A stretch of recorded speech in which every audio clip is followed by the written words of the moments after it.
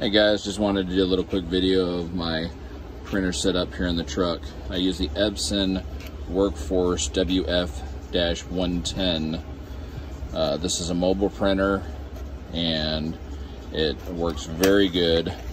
I literally put some two-sided tape on it and I leave it right here in the corner of the counter right up under the TV, and I can connect wirelessly right from my phone to the printer, and then I can print the documents that I need. Right now I'm doing my manifest for my loadout that is occurring in Toronto, Ontario, Canada on Sunday night, and I will need this manifest to re-enter the United States with the loaded trailer.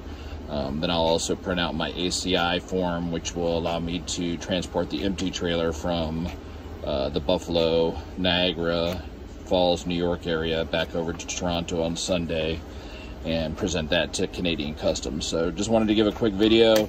It's a little pricey. I think the unit, I think this printer is like $300, but it does a great job. It's easily storable, and you can get the ink cartridges right off of Amazon too. So if you guys have any questions, feel free to reach out and I'll be happy to answer them. Have a good day.